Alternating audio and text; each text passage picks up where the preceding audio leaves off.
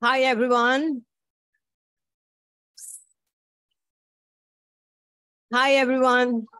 The online audience has been here for a bit, so I think we need to start moving because we're running a bit late.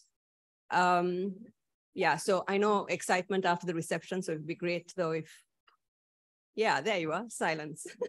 That's what I was asking for. So this is the plenary, which is ending 2 days of Feminist Economics, the School of Feminist Economics, and a transition point to the conference itself. So we are going to be talking today about feminist economics, debt, structural adjustment, and the climate crisis. I've got to stand here, I was told by Danielle, because the mic is here. So I can't really walk around. But anyway, to start with, we are going to be talking about that's feminist economics, debt and structural adjustment.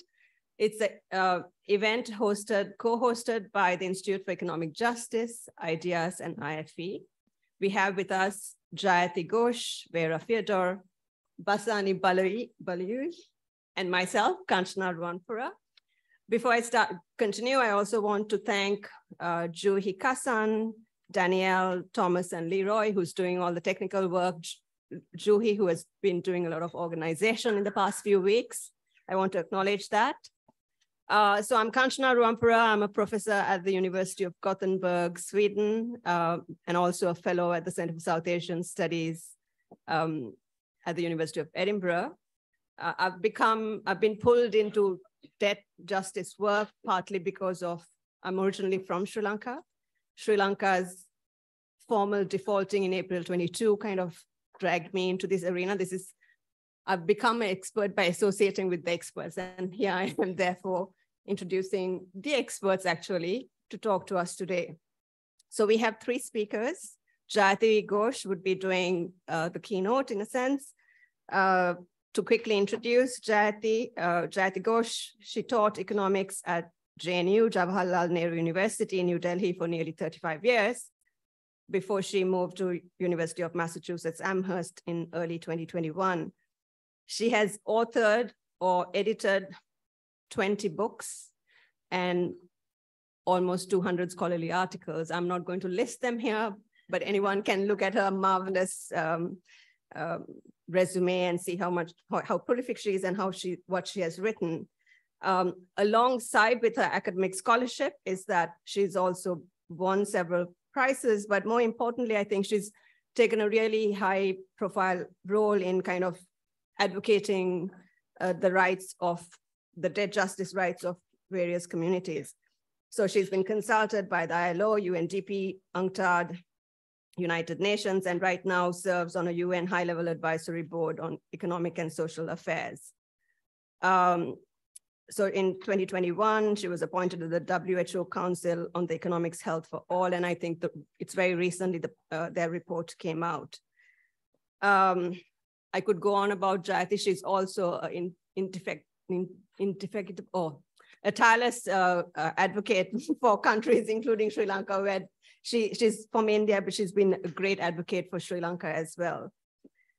Then we have Basani Baloyi, who is the program director and former climate and energy infrastructure program lead at IEG, which is Institute for Economic Justice. She's a feminist, development economist, and activist, and she gained her PhD from SOAS working with Ben Fine. She gained her research experience while working on industrial policy issues in academia, but also at the Center for Competition, Regulation, and Economic Development, and Corporate Strategy and Industrial Development Unit in South Africa. She's the former inequality program lead at Oxfam South Africa. So she's kind of has 2 spheres of experience. And she has also had experience in movement building and coordinating, campaigning and advocating for economic and social justice in partnership with various social movements. So then our 3rd speaker is Vera Fiador. She's an associate professor of finance at the University of Ghana Business School, Development of Finance. She holds a PhD in management from the Graduate School of Business, University of Cape Town. And she has handled both undergraduate and graduate level courses in finance and investment. Her expertise lies, one might of course ask why are we interested in finance, but it will become evident as we speak along. Her expertise lies in the areas of corporate governance, corporate finance, gender diversity, enterprise risk management, environmental and social risk management. She too is a prolific author and has authored a number of peer-reviewed publications and also been consulted with a number of reputable entities, including GIS, IFC, and so on, and delivered a number of capacity building projects. Vera is currently a director and senior consultant at the Madilo Consultant, which is a management consulting and training firm. Her current portfolio spans business and finance literacy, financial strategy, development, and interventions. And she provides training, corporate training in the areas of finance and investment. So Vera is also a member of the African Research Consortium and a visiting scholar at the IMF Washington, DC.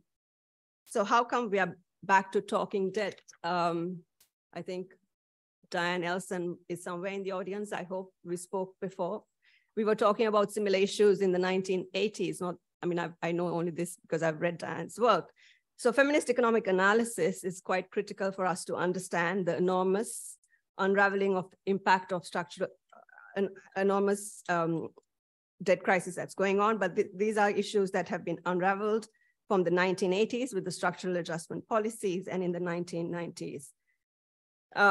This brought to the fore, not just now, but even previously, the gendered impacts of austerity and austerity's consequences for work, livelihoods, care, access to resources, household dynamics, and social reproduction more broadly, and to more fully understand feminist macroeconomic research and how it has been invaluable for understanding the relationship between austerity, privatization, marketisation, and financialisation, which is why Vera's contribution is quite critical here, and the connections between production and social reproduction and the interrelationships between both of them. The Global South stands on the precipice of another debt crisis with a new wave of structural adjustment, although they're not calling that it's structural adjustment anymore, but certainly austerity, privatization, the financialization and market regulations that are being imposed by IAFFEs in various ways. So Jayati Ghosh wrote this article in July 2022 in The Guardian, pointing out that there's a global debt crisis coming and it won't stop at Sri Lanka. She spoke to a Sri Lankan audience a few days after this, which was a Zoom conversation, and it took the UNDP in November 2022, I think this, if I get this, October 2022, to acknowledge that there are 53 countries that are going to be facing a debt crisis or that's coming up. The Oxfam analysis shows that as of 15th March 2021, 85% of the 107 COVID-19 loans negotiated between the IMF and 85 governments indicated plans to undertake austerity once the health crisis abates. And by April 2022, the update showed that 43 out of the 55 African Union member states face public expenditure cuts totaling over 183 billion over the next 5 years. But this is not just a crisis that's limited to the African continent. This is actually far broader than that. So on top of that, the climate crisis is already being felt across the globe, which is why Basani is here. And so the 54 countries with severe debt problems reported by the UNDP include 28 of the top 50 most climate vulnerable nations in the world. It is well understood in a sense then this multiple interlocking crises will be differentiated across class, race, gender, and other intersectional lines of inequalities. So this is what we are going to be hearing today, and I'm going to hand the Zoom session over to Jayati. Do I do anything technical? No? Over to you all, Danielle. Thank you. Thank you so much, Kanchana, for that really excellent introduction. And yeah, I think you've already highlighted the nature of this crisis. Since the UNDP wrote that, produced that paper, things have got significantly worse. The IMF now estimates that there are around 72 countries in severe or moderate debt stress. Others, like Debt Justice, have said that actually there are even more who are on the verge of extreme debt stress. Around half the poorest people of the world live in countries where their governments spend more on debt servicing than they do on health.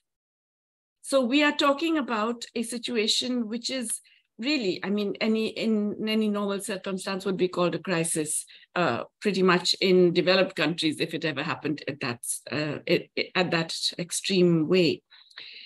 But as usual, what is happening is still too little too late, right? We know that it's too little too late. People have been saying, the IMF has been saying it, the World Bank has been saying, everybody's saying that it's too little too late, and yet nothing happens. This is a debt crisis that is now 3 years old, really, for many of the severely indebted countries. And yet very little is changing in the global dynamics. And that's quite extraordinary. It's really happening because of the fact that the countries that are facing these sovereign debt crises are not seen by global finance as being systemically important. And that's why the debt restructuring process has taken forever. That's why these debt nations are forced to go individually and negotiate with a whole multiplicity of different creditors, and why they are held responsible if agreements are not reached, and why the creditors can continue to squabble among themselves and delay any process of genuine restructuring, because they are not seen as systemically important, which is to say that they will not fundamentally threaten global capitalism. And that's very different from, let's say, relatively small institutions with much, less, you would think, significant amounts of debt. For example, the Silicon Valley Bank, which had a major crisis, as some of you probably know, in March. And then the US Federal Reserve rushed, over the weekend, it worked out a package, and it basically did everything it could, whatever it takes, to somehow resolve the problem. We saw in Switzerland that when Credit Suisse faced difficulties, once again, the Swiss authorities over a few days managed some kind of a resolution, which of course involved merging Credit Suisse with its other major partner, the UBS in Switzerland. But the point is that they did this with extreme rapidity, extreme flexibility, and breaking the rules that they themselves had established about what they would allow banks to do and how they would protect banks. They broke all those rules. So when they decide it's important, they can do it. They haven't done it. Now, why haven't they done it? Let's come to that. And what are the implications of it not happening? First, I just want to highlight, why is it there are so many countries in debt suddenly? Why is it, we have seen waves of debt crisis, as Kanchana was mentioning, the 1980s, the Latin American debt crisis, the 1990s, there were about 92 debt crises that the IMF counted. So we've seen waves of debt crises. This particular one comes after a period when, in fact, lower income countries, we used to call them emerging markets. Why emerging? Because they're getting integrated into global capital markets.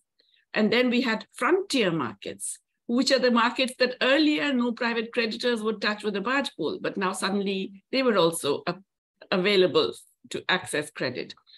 So lower income countries over the period really since 2010 have been experiencing access to global capital markets in a way that they didn't get before. And that's really because after the global financial crisis, the very easy monetary policies of the rich countries provided massive cheap liquidity to all these banks and to lots and lots of other financial institutions. And so there's all this money sloshing around the globe looking for places to invest. So part of the reason, the original sin, if you like, of the current debt crisis is the fact that these lower income countries were encouraged, and there was really a cheerleading process on to get into global capital markets, access relatively cheap money from whatever source was available, and many of them were private. So they were allowed to issue bonds. We have bondholders, BlackRock, Blackstone, etc. Now some of the biggest creditors to these countries. So this was part of a process that the IMF, the World Economic Forum, the World Bank, everybody was very happy about. Now, these are countries that are seen as inherently more risky for various reasons, and which means that when they get this debt, yes, it's cheap compared to what they got before, but it's much more expensive than the debt that anyone in a rich country would access, whether an individual, a private company, a government, okay? You pay a risk premium. So countries like Sri Lanka, like Ghana, like Zambia, like all of the other countries, Senegal currently facing debt crisis, accessed cheaper debt, but they accessed it at still higher rates than other countries, the richer countries. And so they were actually paying, the interest that they have been paying is already significantly higher precisely because of this risk premium. Nonetheless, at the first sign of anything difficult, at any possibility of difficulties in repayment, this is when they find that suddenly the capital dries up. And of course, we know what happened. We had the COVID-19 pandemic, which dried up export receipts, it dried up tourism receipts and remittances, and it affected most developing countries very, very badly. And this in turn meant that they had less foreign exchange receipts, the slowdown in economic activity, the fact that they could not spend more in terms of fiscal expansion than other countries. So all of this meant that they were very badly affected. And we find capital drying up for these countries. And it's really that which has driven us to this precipice of major debt crises. What I'm trying to say is that, yes, in all of the debtor countries, there were individual factors responsible, but in fact, there was one common thread in all of them, and that was the global tendencies and processes that were getting them into debt. Since then, we have had very little. We have had mostly not restructuring, that is reduction of debt, but mostly just pushing the can down the road, rescheduling. Even the latest debt relief of Zambia is essentially just a rescheduling. It doesn't reduce the value of the debt. And those countries that have managed to reduce the debt, it's been with a lot of blood, sweat, and tears that you manage to get a very tiny reduction in the debt. The real problem with that is that it doesn't create the fiscal space that you need. The whole idea of a debt reduction, a jubilee there used to be, right? There was the whole biblical notion of a jubilee every 20 years because you realize that debts cannot be sustained beyond a point. The idea is to provide these governments fiscal space to grow out of their problem. You reduce some of that debt so that countries can grow, okay? Now, in fact, that's not happening, yeah? There's very little in terms of the different agreements. But also the agreements themselves take no account of the other massive stresses facing all of these debtor countries. Kanchana referred to it, the fact of climate change. That in fact, these are countries, many of them have had recent shocks like Pakistan. Some of them are in ongoing climate crisis like Bangladesh. Many of the countries in Africa, the debtor countries in Africa, are facing major problems in terms of crop productivity, losses, and new pests emerging again because of climate change.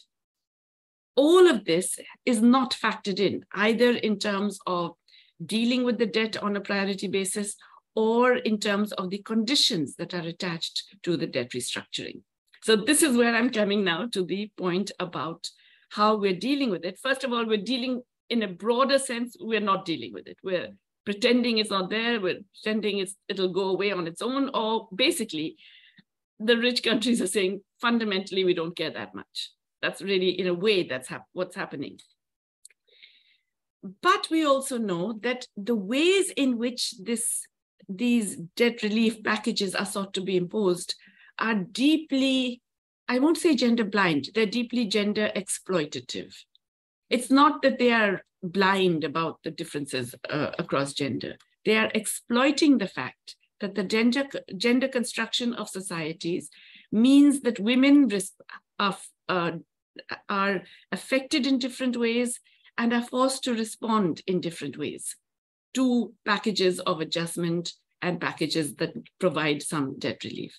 And so let's think about the different ways in which women interact with the economy. Yes, as paid workers for sure, but typically as paid workers at the bottom of the wage spectrum and in more fragile employment, more vulnerable employment. As self-employed workers, once again, the most vulnerable of all. The ones, and among self-employed workers, women much less favored than men because they typically don't have access to any kinds of property titles, they don't have access to credit, they don't get the same kinds of assistance from government programs, and so on and so forth. Women as migrant workers, once again, huge importance of remittances in many developing countries. And yet it's not factored in to the ways in which they need to be protected in periods of crisis. Women are responsible typically for provisioning for households. They're the ones who have to make sure that people get enough to eat, that the kids can manage to get basic nutrition and go to school, that people get minimal health care, and so on and so forth. And so all the factors that affect the ability of the household to provide for itself, women tend to be more responsible for it. And of course, women are unpaid workers, not only in the biological reproduction, which is massive, but also in all of the other aspects of social reproduction, the direct and indirect care, the extended care activities, which are essential for societies to continue.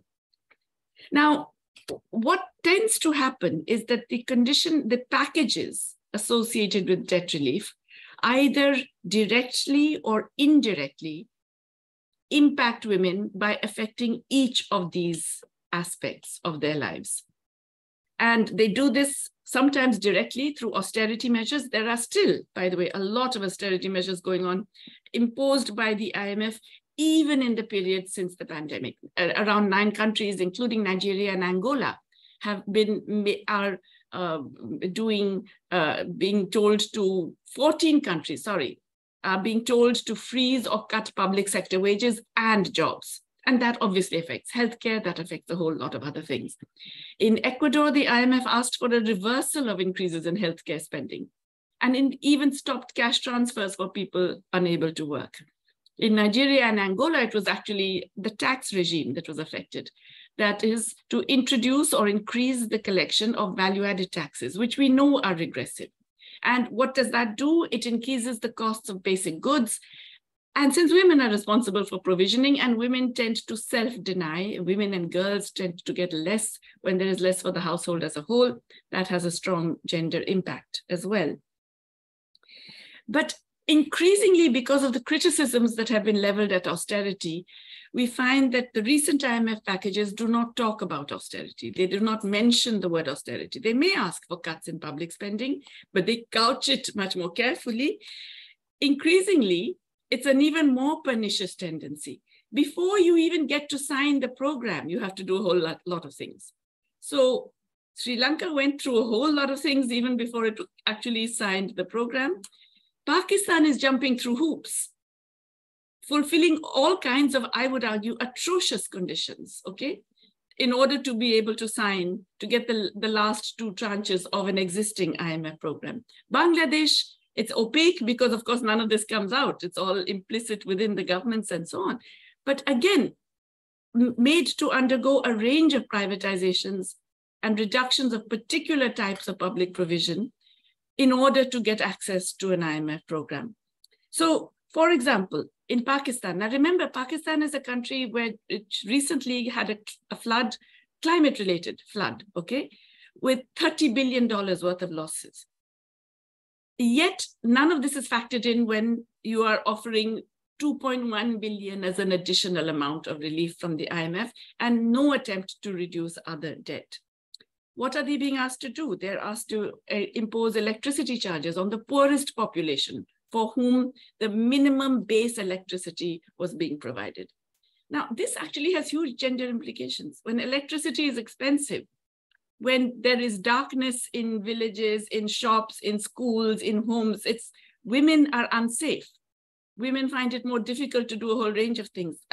Electricity is, of course, a huge human rights issue, but it is also something with very, very specific gender implications. Okay, we all know what lighting does and what it means for, let us say, girls' access to mobility, schooling, etc., etc. They have asked for exchange rate devaluations. Now, in a food importing country, you ask for an exchange rate devaluation. What does that do? It obviously increases the price of food. It increases the price of fuel if you're an oil importing country. And this is exactly what's happening in Sri Lanka at the moment. And then they say, oh, there's so much inflation. It's inflation because a lot of it is imported and your devaluations are making it worse. So they say, oh, there's inflation, so let's have tighter monetary policy, raise the interest rates. All of these have gender impact. Of course, the food impact is obvious, but the fuel impact is obvious as well, because fuel enters into all other prices. So it has the same impact as a high VAT. It's an indirect tax kind of a squeeze, okay? At the same time, higher fuel costs then feed into transport costs. And once again, we know that when transport becomes more expensive, it's women and girls who tend to be denied the mobility. So higher interest rates, in turn, make it much more difficult for women to access loans, for small enterprises that hire women to function or continue to survive, and for self-employed women to be able to survive as well. Recently in Sri Lanka, another thing has happened, which is that the external debt is sought to be restructured, the debt that's held by foreigners. And because of IMF's insistence, the Sri Lankan government has now agreed that they will also restructure the domestic debt, which is to say debt held in Sri Lankan rupees. Now that's ridiculous. There's no need to do that. No country does that because you can always print your own money to repay. Why should you restructure that debt? And who loses when you restructure that debt? Well, it turns out they're not going to restructure the debt of the banks, which will affect elite incomes. They will restructure the debt held by pension funds, poor people and working people who have been working all their lives. They will be hit. They will face an absolute loss in income. I could go on and on. There are many, many examples.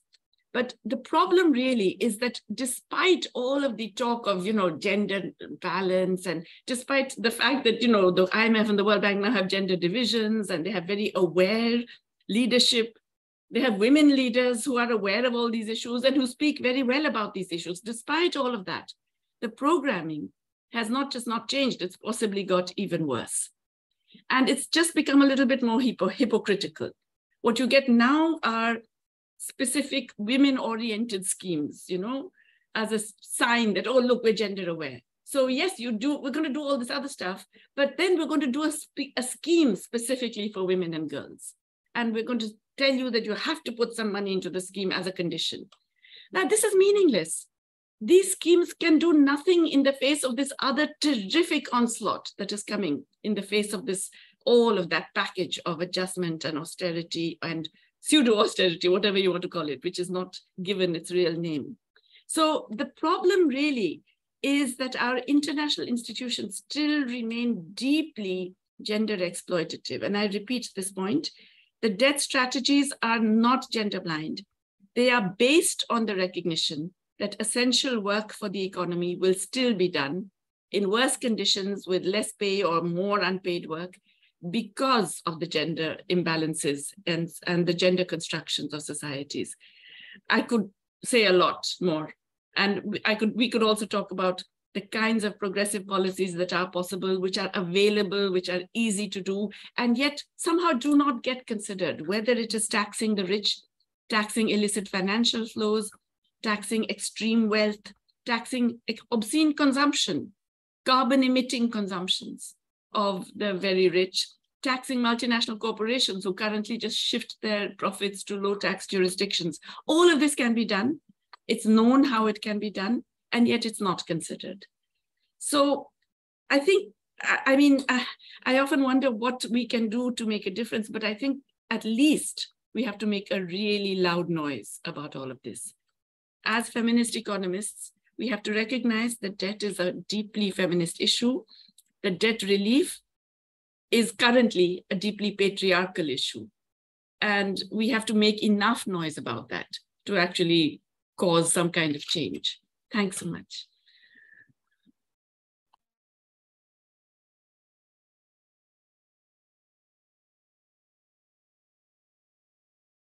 Thanks, Jayati. Brilliant as always.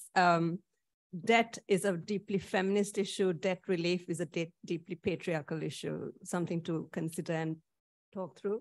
So next we have Basani. Are you going to come here or are you going to sit there?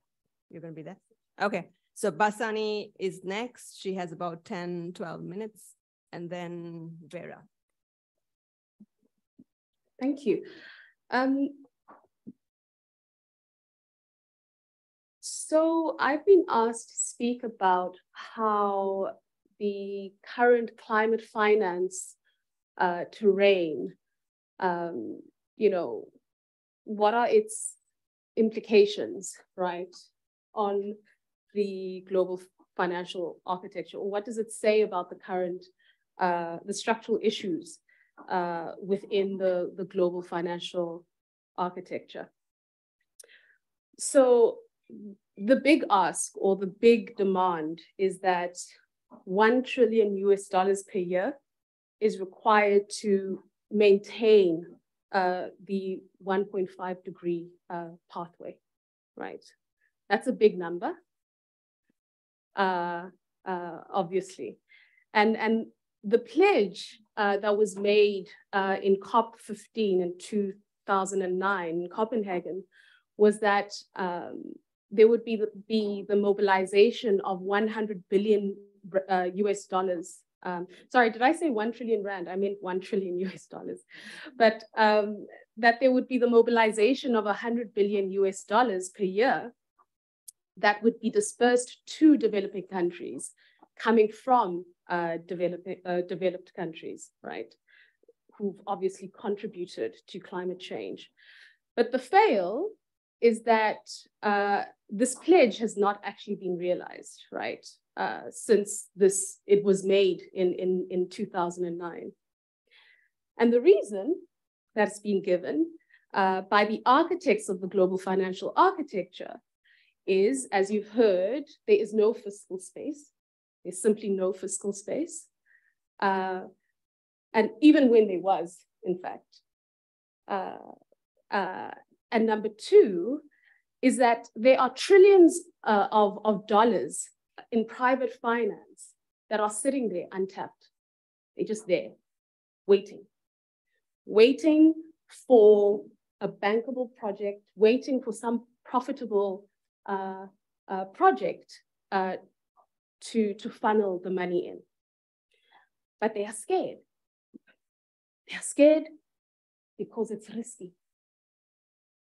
They don't quite know how to price the things that are out there, right? And so in order for this flood of money that is sitting there, in order for it to be unleashed to the world that needs it, to the people that need it, we need to de-risk it. Let's de-risk it. So now, what is this de-risking thing? There are three ingredients to de-risking that the global financial architecture has come up with. The first is public money. The second is innovative financing instruments. And the third is an enabling environment. So in terms of the public money, right? The idea is that we need to mobilize the billions of public money in order to leverage that so that the trillions of private finance can then come out. That's the whole idea, okay? And the idea is that you need innovative financing instruments to realize this thing. Now, what are these innovative financing instruments?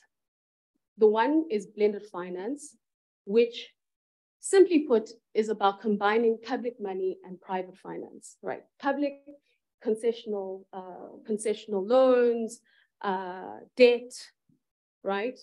Concessional loans and grants, right? And combining that with private finance. And that's what blending finance is. But actually, when you look at what this thing is the fact that the presence of public money in this whole mix allows you to makes the private finance, which is far more costlier, cheaper, right? Because what it actually is a subsidy to the private financiers. That's what it is, right? So we're going to blend this finance.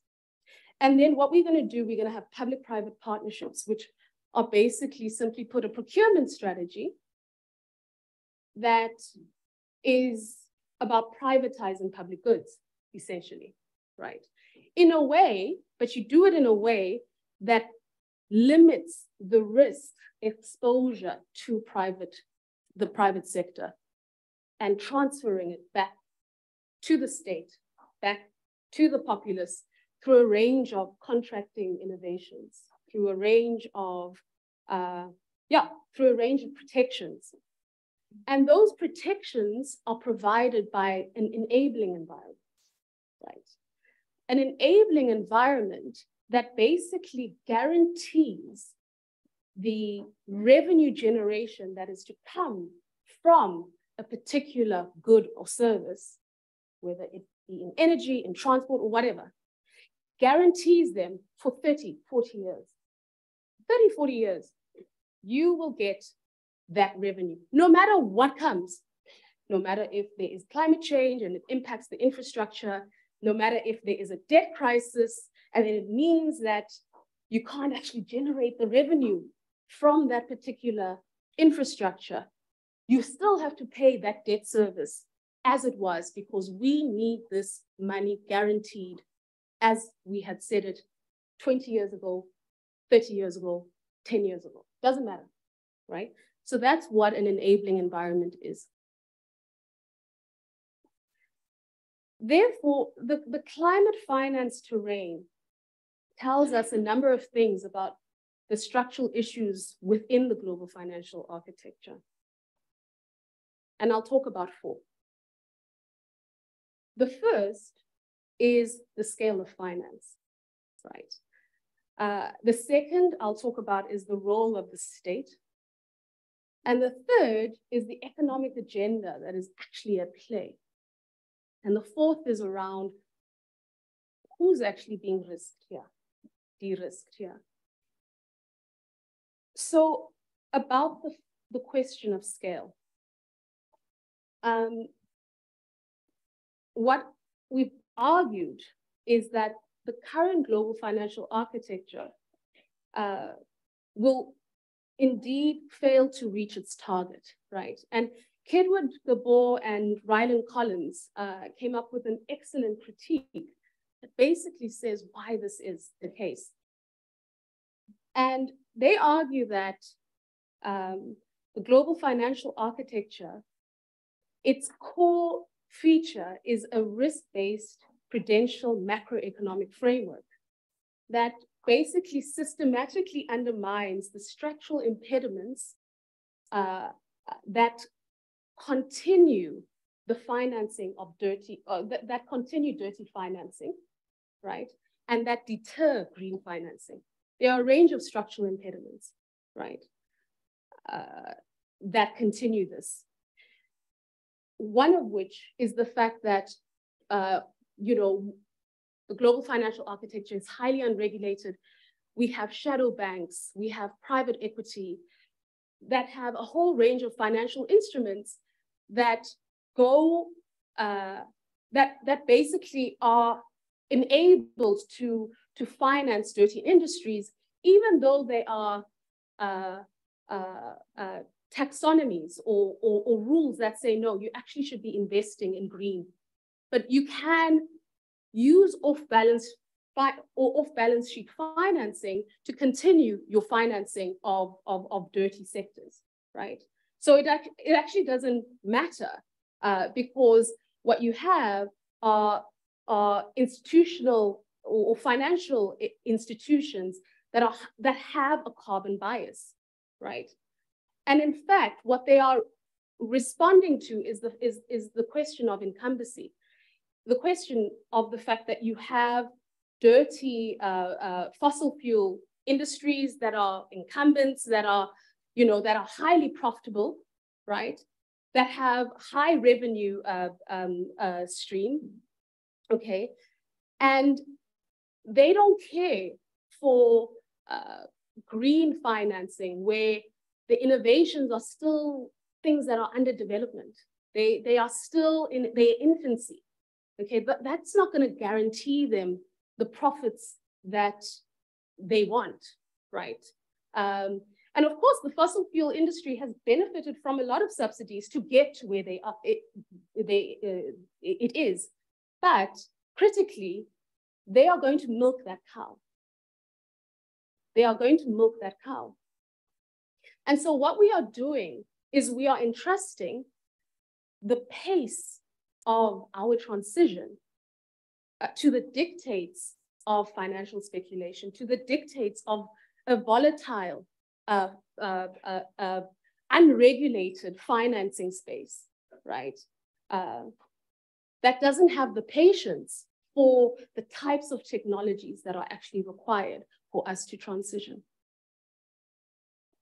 And then, of course, there is the carbon bias that is inherent in our monetary policy across the world. It's a monetary policy that has not broadened its mandate to include issues of environmental justice within it. And so what do you do here is that you have a whole set of instruments. Let's take interest rates, which can be adjusted accordingly to penalize, right? Where you basically penalize dirty industries through the use of interest rates, or you penalize dirty industries through the use of how much capital that banks are required to have, right? So there are a range of monetary instruments that are not actually being put into play, that are required, that then create this carbon bias. So even if you are de-risking, right, the structure of your economy hasn't really changed. The structure of your macroeconomic economic framework hasn't really changed. So as a result of which, we will continue not to mobilize the financing that is required. Now, what does this say about the state?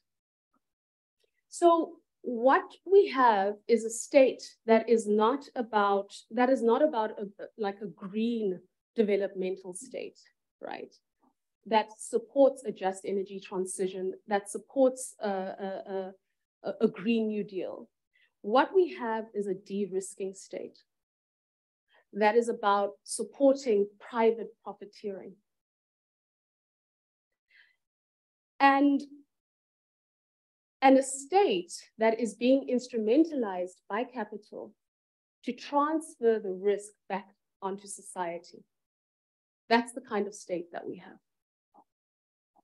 Now, what does it say about the economic agenda that we have? Well, it says that the economic agenda that we have is actually a green structural adjustment, right? Which has a number of features, which is the commodification of public goods, right? The commodification of the provision of renewable or clean energy technology through public-private partnerships that then creates inequalities of access. In many parts of our continent, like half of the populace just does not have access to electricity. In this country where, our access rates are quite high, the question is not about access as much, but it's also about affordability. What happens when we privatize our electricity system? That has social reproductive consequences, just as Jayati spoke about. She spoke about the issues of safety. There's also the issues of now returning to the use of biomass, dirty fuels that are highly unsafe. And who is actually going out to collect the wood? It's the women, it's the girls. And another feature of this is the flow of finance, right? The flow of finance is going to a narrow set of techno fixes, right? 92% of our finance, of climate financing goes to mitigation, not to adaptation, not to resilience. And this is serious because in our continent, many countries don't actually contribute to emissions, but they face the biggest impact of climate change. However,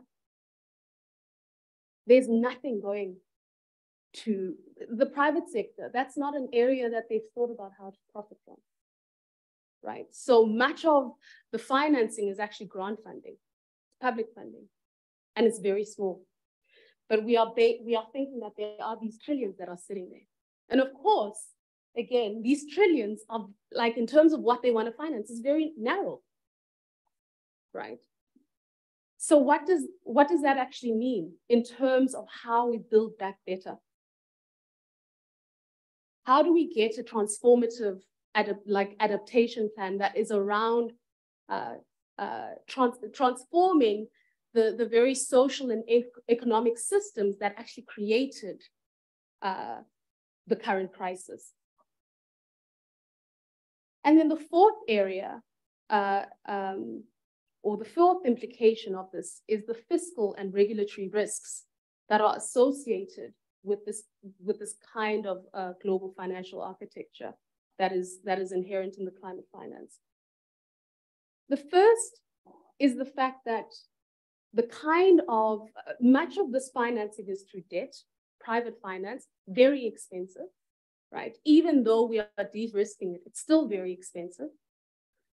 And how Jayati just spoke about the fact that, you know, there is no formal sovereign insolvency process currently, because we know when we mobilize all this funding through debt, right, there will be some kind of debt distress at some point because climate change, because any kind of like a shift, right, in the monetary policy of the US has an impact, right, in what happens in various developing countries. And so you are pumping money. You are saying that you're going to pump all this money and you're going to encourage this debt, private finance, and steer it towards the climate response, but within a global financial architecture where we don't have a formal sovereign insolvency, right? Oh, my time to wrap up. I'm sorry. And then there are other types of regulatory costs where, you know, as I mentioned, during a lot of these public-private partnerships, they force countries to take on contracting that can be up to 40 years, where there's guaranteed financing. But if there's a crisis that happens during the course of this, right, and there is a need for you to change your regulatory environment, and this happened in Europe, right, when there was a sovereign debt crisis, a lot of the renewable projects just there was a change, there was a removal of subsidies in order to restructure the debt. There were 80 companies that basically sued the countries of Spain, Czech Republic, and others for changing the regulations because they could not get the guaranteed revenues that they had expected as per contract. And they were emboldened to. Why? Because this enabling environment allows them to. It basically says that you can go onto international arbitration and declare your money back. It basically says that if you leave the contract, if the country leaves the contract, then it has to pay back the company the balance that is due. And if that project has been in operation for 5 years and it's a 30-year contract, then it has to pay whatever the revenues it would have earned over the 25-year period. That is billions, right? Which has a lot of implications. Okay, I'll stop there. Sorry, I've been pushed, but thank you for your time.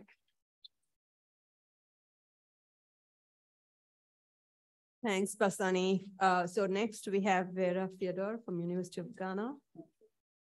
Okay. Yeah. Thank you very much. And for me, the ask is to look at Ghana, which has become a typical case study right now. We become the hottest cake because we seem to have so many problems now. And so the question is, where is Ghana now in terms of its debt issues? How did we get here? Potential issues about the way forward, whether there are any governance issues that may be related to the IFIs, that's the international financial institutions, and whether there are any fiscal monetary policy intersectionalities we can talk about. So speaking to the question of how did we get here? So Ghana, it's a relatively small country. As of the last census, we are averaging about 35 million people, most of them being very youthful. So yes, production-wise. But as a country, we've typically had mostly a current account deficit. And in terms of tax efficiency, I think we are actually one of the lowest in terms of ability to pull up revenue in terms of taxes. Also because the economy is mostly underpinned by an informal sector, and it seems government after government has struggled to rope in the informal sector. So that means that our ability to collect on taxes to fund our budgets has been a problem. And that has actually given birth to this issue of taking on debt after debt after debt. And of course, the whole, should I say, beauty of being allowed onto the international financial market did somehow play an alluring, tease. And then we ended up borrowing excessively. And as of the last check, we had crossed over 80% to GDP in terms of debt. And then we are spending all the money that we raise in terms of taxes. If you look at the debt service to revenue, it's everything goes. Now, what makes it even more critical is the fact that over the years, it seems we have borrowed mostly to fund consumption expenditure, so wages and salaries, social interventions that we've gone on or rolled out. And so what has actually, so that has been the fact that very minimal spending in terms of the capital side, which then means that the return on investment has been literally non-existent. Coupled with the fact that in the recent past, barely 2 to 3 years ago, we've had to undertake a financial sector cleanup. May I add that the financial market in Ghana is mostly bank dependent. And so at a point when it was clear that the gains we have made in terms of financial sector deepening was going to be affected by the collapse of a lot of weak banking sector players, the government stepped in through the central bank to clean up and sort of provide some cushioning. And that also resulted in some massive debt accruals. So put all of that together, we literally tipped over the edge. This has also not been helped by the fact that we are mostly import dependent. And then we have the case where our CD begins to deteriorate very fast. We seem not to produce that much actually. So then the revenue sources in terms of export revenue is literally next to nothing. Now, what actually compounds the issue for Ghana currently is the fact that most of our exports are primary in nature. And it's funny, for the past how many years since I sort of got into the field of academia, we hear the case of, and we have to do value addition, and we have to do value addition. And strangely, most of our interventions, wherever they come from, for some reason, does not seem to tackle the issue of the value addition.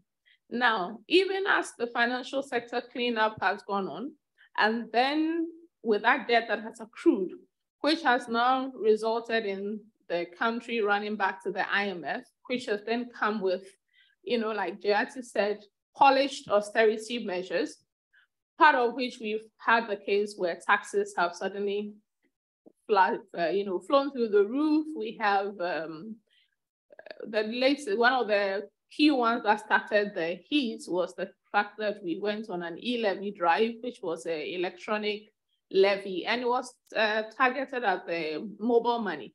Now, unfortunately, like she said, the mobile money is something that is, should I say, more of the preserve of the financially excluded, and that's how they became financially included. And these are those quite low at the bottom of the pyramid.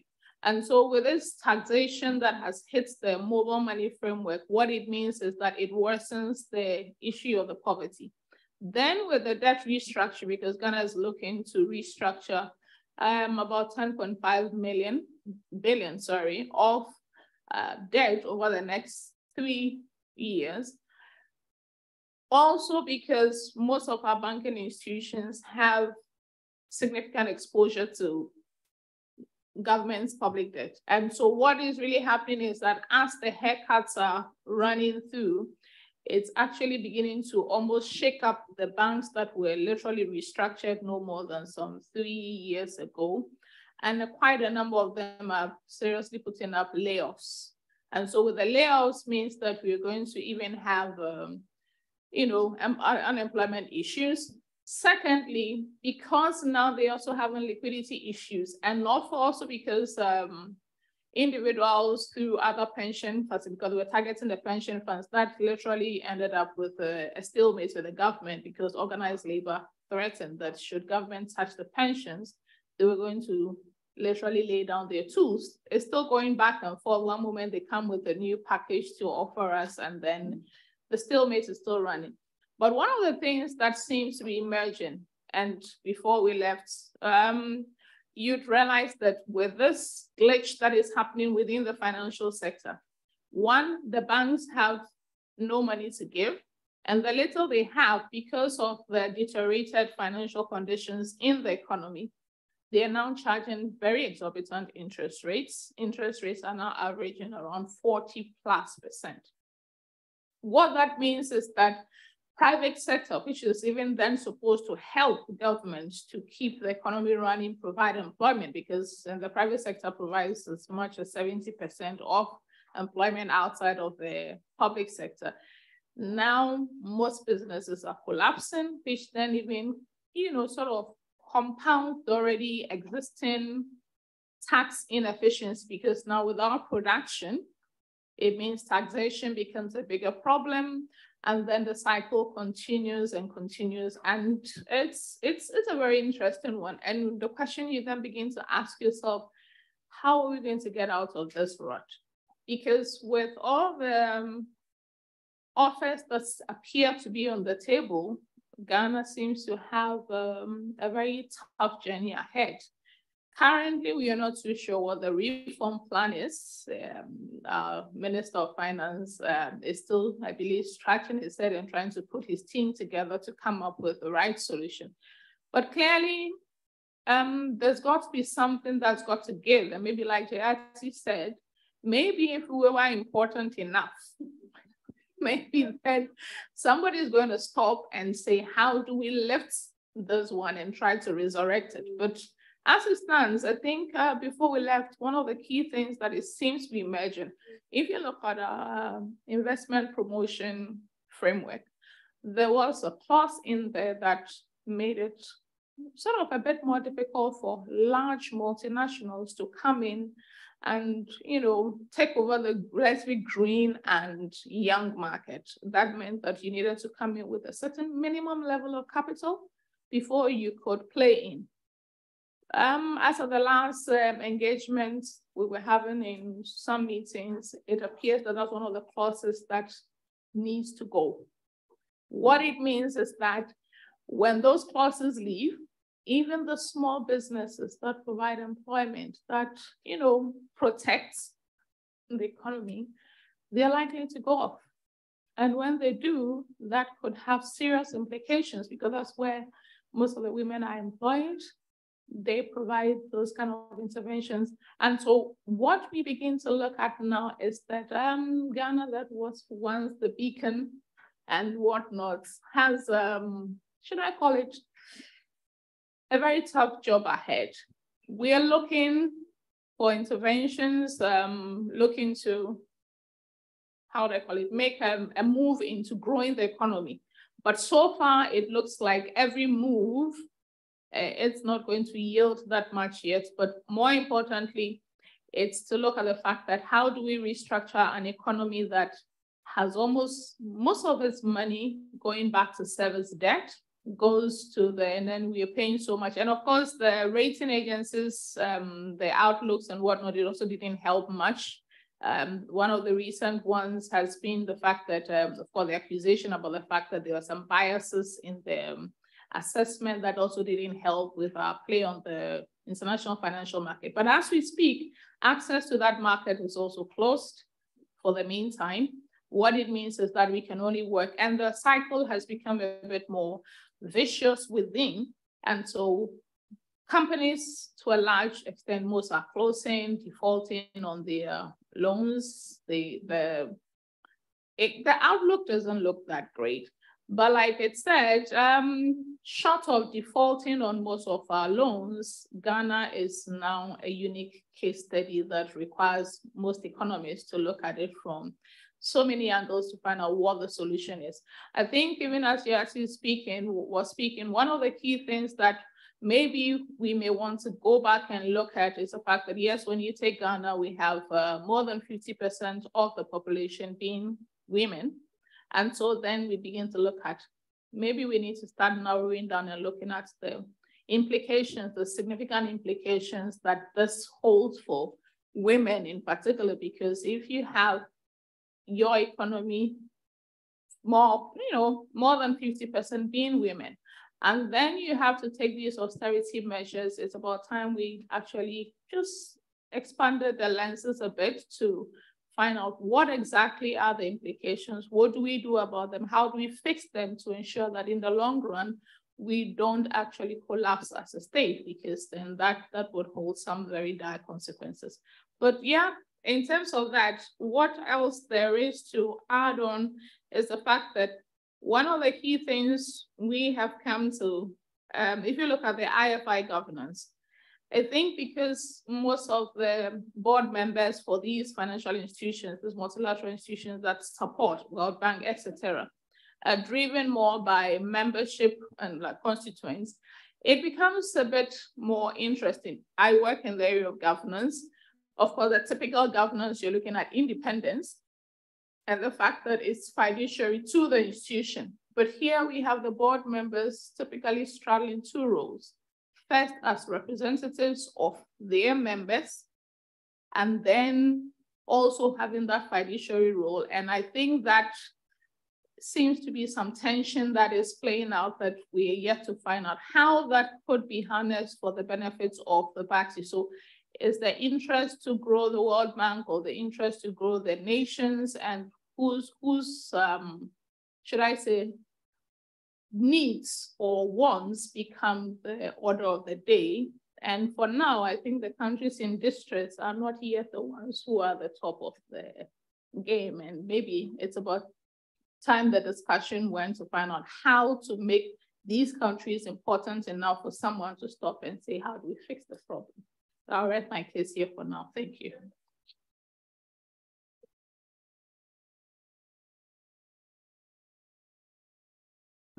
So thanks, Vera, Basani, and Jayati. Do we see Jayati on screen again? Thanks. Actually, I can't really see her, but so we are running we started a bit late, and therefore, but we're actually more or less keeping time if we consider the 10-minute delayed start. But in the interest of Juhi might say we got to stop at 8 o'clock. So without me kind of adding any prompts, I would open the floor for questions to anyone who wants to ask any questions, say something more, and otherwise I could start off the conversation. But let me first yeah, open the floor to anyone who has any burning questions or any kind of clarifications. Yeah. I think there's a mic or Linda. And perhaps it might be good to just quickly say your name so that everyone here knows we have the future of IAFFE here and introduce ourselves, the oldies now. Right. So I'm Linda Pigborn, and I'm originally from Ghana as well. So the presentation on Ghana was particularly of interest to me because I grew up during the same era of the, structural adjustment version 1.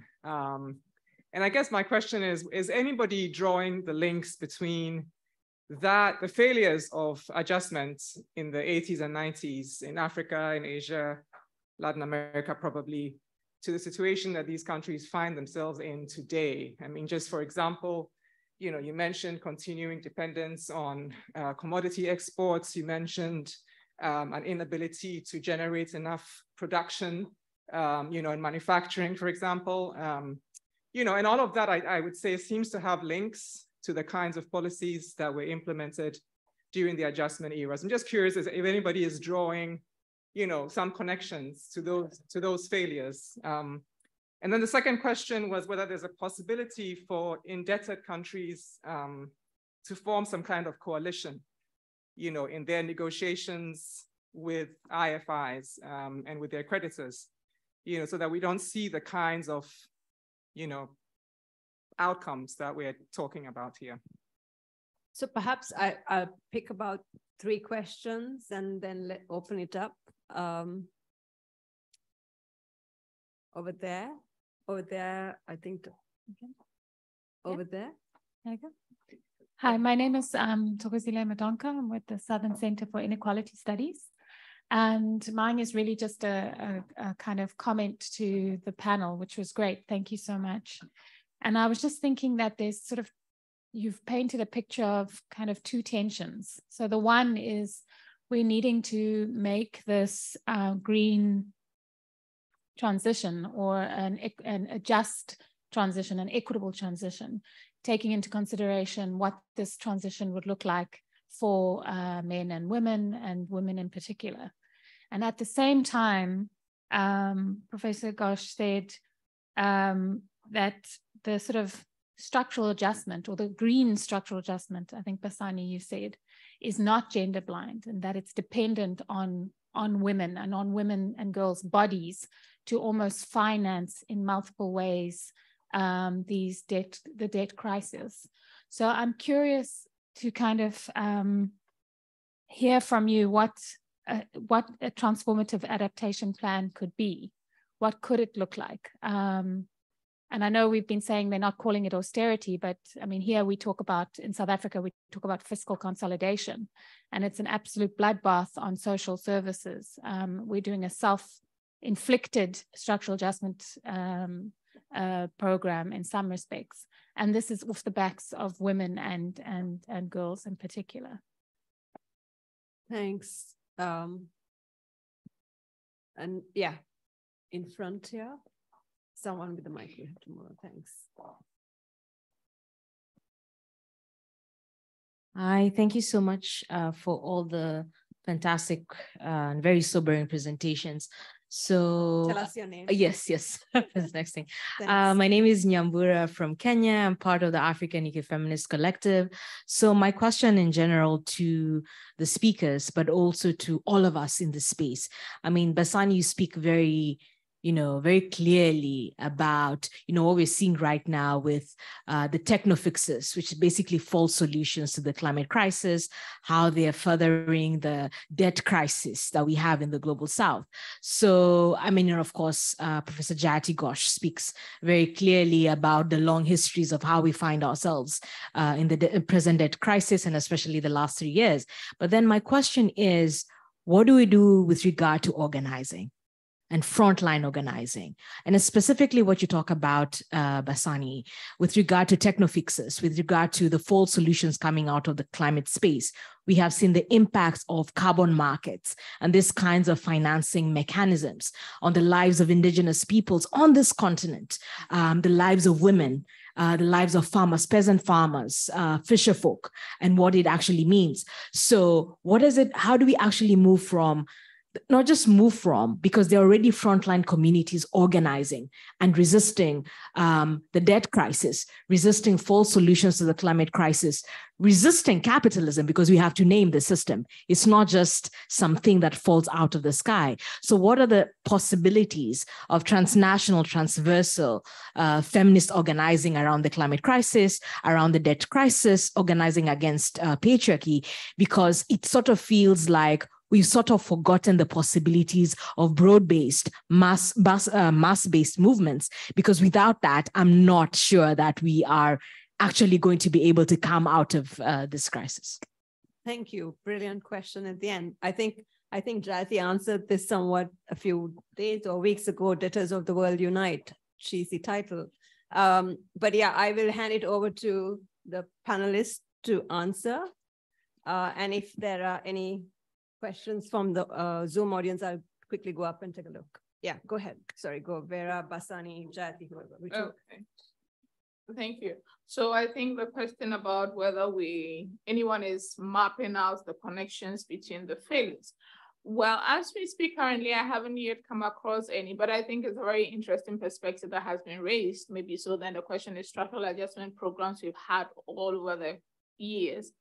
What lessons are there to be learned? And so maybe begin to try putting them together, finding out whether there've been maybe policy failures that we may have ignored, but keep on, implementing with different names. Like Jayati said, now we will no longer mention the word austerity because yes, it's not something everybody wants to hear anymore, but we've been at a different name. So maybe if we go back and maybe put the magnifying glass on the issues, we may begin to find out that maybe we've been repeating the same cycle over and over and over again and not making progress. So I think it's a very good piece. It might end up becoming something we would want to research further into, because clearly we need solutions, because we've gone back cycles from the 80s and now we've done 40 years. For Ghana in particular, I think this is about the 17th time we've gone to the IMF. That literally means we've gone to the IMF, given since independence, we've done once every 4 years. That's more like if we're to give it our election cycle, it means every election cycle, we go back to the IMF. And that's not something we should take seriously, we should just ignore, because that's something. So maybe, like you rightly said, we'll go back and begin to draw the lines, the connections, and begin to see what we've been failing to see, so that once we get that trigger button right, we may just be on the path to proper recovery and not something that is more just some paint washing here and there. In terms of forming a coalition, as one suggested, maybe, but of course we'll have to look at the modalities of that. Maybe if we form a coalition and we become big enough, maybe then we'll get into the realm of being too big to be allowed to fail. And so maybe then we may become interesting to look at. So I'm thinking, at this point, I can't put a finger on it as to how we're going to do it, given that some of these debt facilities actually belong to private institutions. And so, of course, with the private sector, the focus is mostly on profit. And so as to whether they'll be ready to let go, that's another story we would want to look at. But I think that's what I can say for now. For Ghana, these things are critical because it has actually started affecting investor confidence. And once that happens, it means that the economy itself, which relies on financing being available, which literally also is working on investors being confident in the markets to make their finances available to fund business, is being threatened. I think these things we would want to look at them critically and see what we can glean for the way forward. Yeah, my thoughts. Thanks. Thanks. Go ahead, Basani. Yeah, and maybe Jayati has disappeared from our screen again. Yeah, thank you so much. I want to also just take up the issue of debtor coordination, because I think it's absolutely crucial. Linda, I'm so glad you asked that, because I do feel more and more that debtor countries should at least begin by sharing information. I find that, I mean, in my interactions with some people in different debtor countries, and you will possibly know more about this, is that, you're not even aware of what other countries are able to get from the IMF. compared to what, let's say, you were able to negotiate. So I know that when Martin Guzman was talking to Sri Lankans, they were surprised at the extent to which he had been able to negotiate something different from what is being forced down them. I think that the fact that finance ministers or governments of debtor countries are forced to go individually to the groups of creditors. And so, you know, they are the bad people, the bad children in the room being sort of being disciplined by the creditors. That's the wrong way to do it. And really, the only way to get some kind of a stronger voice in the international arena, I think, is to combine. It's clearly not going to happen otherwise. You have to make yourself systemically important. And it can be done. I don't think it's impossible. On the issue of the private creditors, and here I think I want to add to Nyambura's question, what do we do about organizing? And I think really we have to think about coalitions. I mean, Linda and my colleague Nancy Folbray has this wonderful phrase, necessity is the mother of coalitions. And we really do have to think of different kinds of coalitions. It's very evident in the case of private creditors, because a lot of the problem of private creditors can be addressed if there is good legislation in the global north. 95% of sovereign debt contracts are in New York or London. And at this moment, as we speak, there is legislation that has been brought by some by some people in the New York legislature to actually force private creditors to accept the deals post facto, not just for new collective action clause type debts, but for the earlier debts. If that succeeds, that would be a huge thing, because it means that you cannot have the holdout creditors destroying your possibilities, and you don't have to go and negotiate individually with every single one of them. So we have to be working with people there. We have to be thinking of all the different kinds of coalitions we can have. You meant there are all these different groups who are affected. And so if you can think of all the different groups and across countries and across regions, I mean, coalitions is absolutely critical for us, because we are facing very big powers, and we're facing very influential and determined powers. So we really have to think of every possible way in that sense. I want to come to a question that Carolyn has raised in the online Q&A. She said, all of you spoke to commercial financiers, Carolyn Hossain, that is, who only care about retaining a commercial financial system. What's happening with public finance? Africa and the Caribbean have a rich history of member-owned and cooperative banks. Where are we on having more of those kinds of banks in our world? So in fact, it's an absolutely important and crucial point, because we are in a world where there are public banks playing very important roles in many countries. It's not just in Africa and the Caribbean. In Thailand, at the moment I'm speaking from Thailand, in Thailand there is a history of cooperative banks and public banks. Vietnam, it's a very strong role of public banks. Actually, even in India, there was a tradition of development banking, which we killed, but it is still possible to retain. And there is so much that can be done with public banks. The World Bank, let us remind ourselves, is paid for by all of our money. It is, in fact, a public bank. It doesn't behave that way. It behaves as if it's protecting the interests of large capital, but it is actually funded by taxpayers across the world. So we should force it to behave like a public bank as well. Finally, Thomasina asked, what could transformative adaptation mean? You know, we have so many good proposals and suggestions coming from so many different sectors. I have put in the chat of the online thing, the UN Women brought out a feminist plan for a post-COVID recovery, which I think is very good. I've been part of 2 international commissions which have brought out reports recently. One is the WHO Council on the Economics of Health for All, where we brought out a report suggesting what countries can and should do and what the multilateral system can and should do. It was an all-woman council, by the way, which was also a nice thing to have.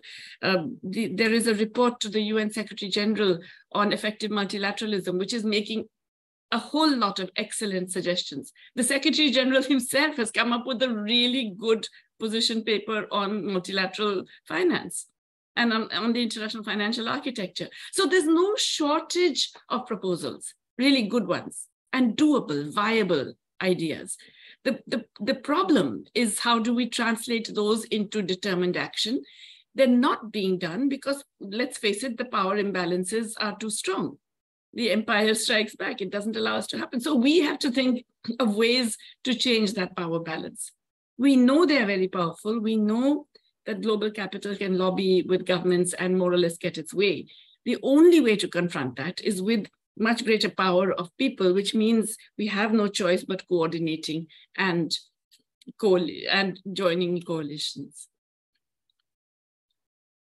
Thank you. Basani. Okay. Yeah. Thank you very much. Nyambura's question is very challenging. How do we build, what happens, how do we build movements around these issues? I'm not the expert of that. But, when I started looking at issues of climate finance, it seemed really different. Like, I looked at it and I was like, oh, climate finance, what is specific about this? And then when you read, you're like, oh, this is the model of the 90s. You know what I mean? It's the same old shit.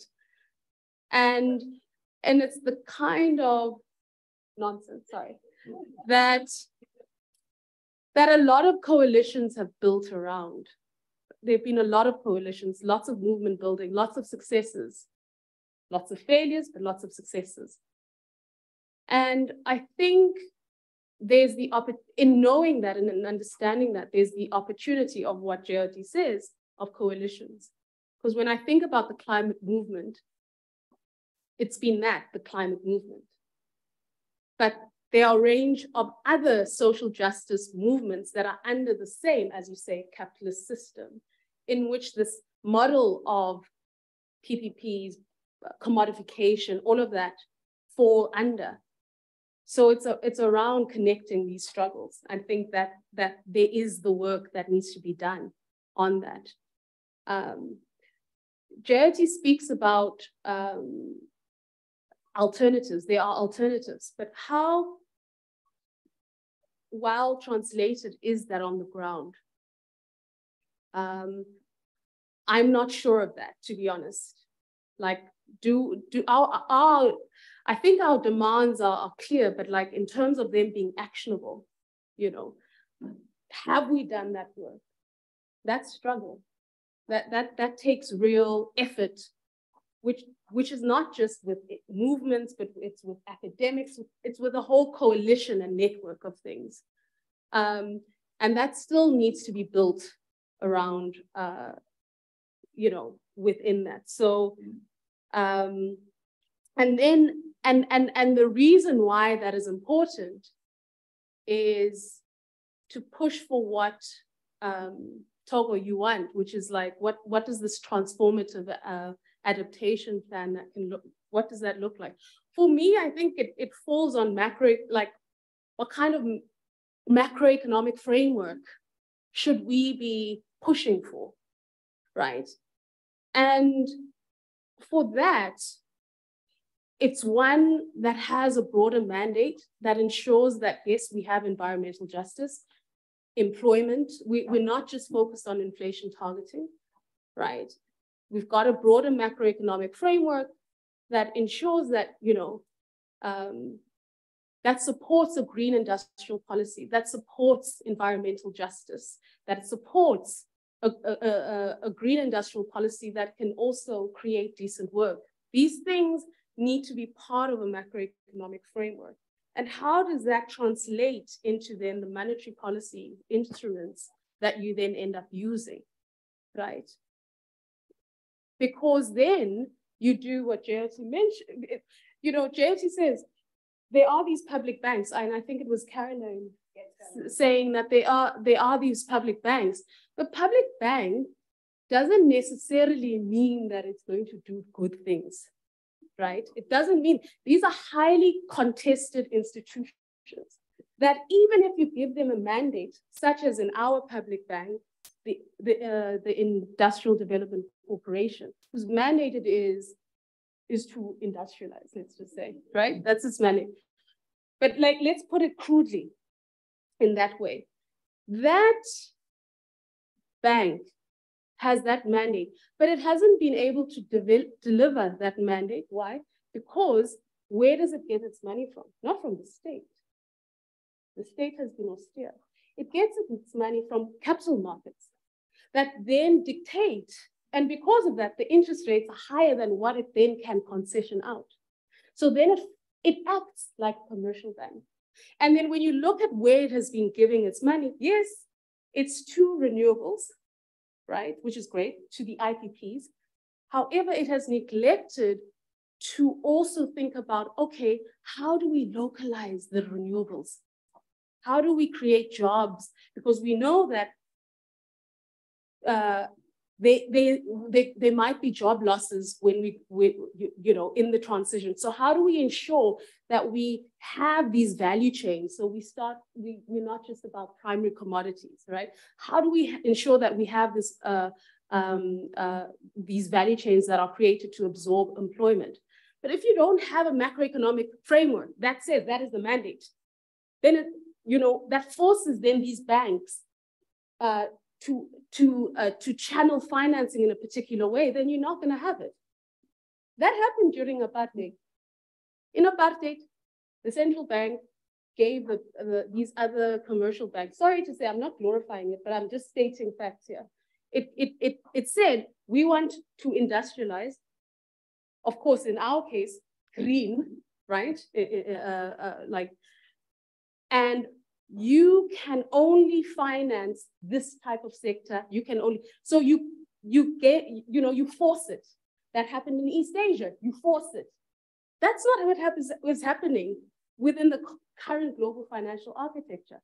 So yes, there are instruments, there is innovation that can happen, but it's not being actually utilized, right?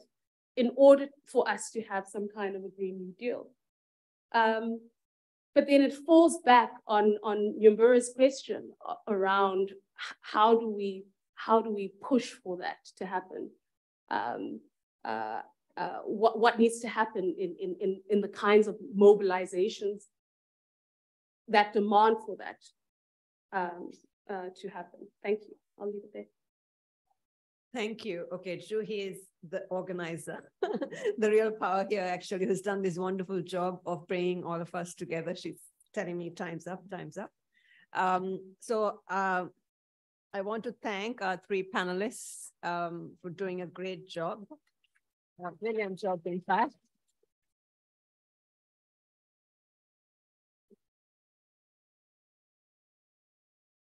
And thank all of you for being here. And also, once again, the Institute of Economic Justice, IAFFE, of which I'm actually a board member, which I forgot to mention to you all, and IDEAS for bringing this event together. Really, I think a great end, hopefully, to the Feminist Economics School, and a great start to tomorrow, the larger conference. Thanks a lot.